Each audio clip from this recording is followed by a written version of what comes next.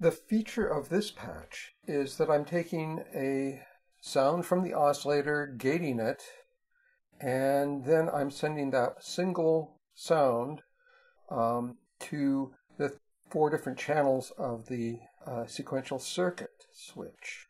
So channel 1 goes out and is processed by the 288 time domain processor.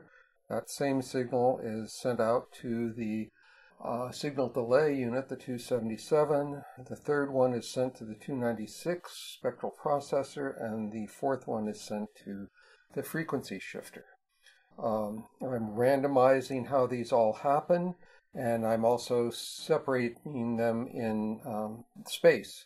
So one is hard pan left, one hard pan right, one like around, let's see, maybe, what am I going to do? Yeah, one is at 10 o'clock and one is at 2 o'clock.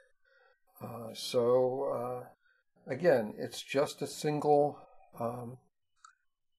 it's close to actually a sine tone because there's hardly any timbre on that, and there's no cross modulation of the original signal. So here we go.